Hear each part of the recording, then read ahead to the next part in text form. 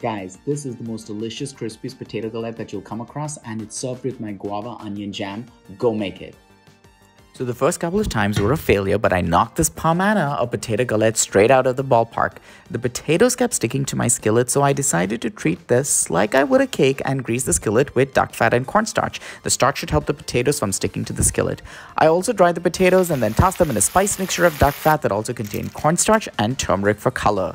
Once the potatoes were laid out in the skillet, I then heated them directly over the stove till they sizzled. I also needed to make sure the potatoes stuck to each other and held, so I added a cake pan filled with pie beads on top and then baked the whole thing in the oven. Once done, I let it cool, flipped it over and served it with sour cream and my tangy sweet guava onion jam. Doesn't that look pretty?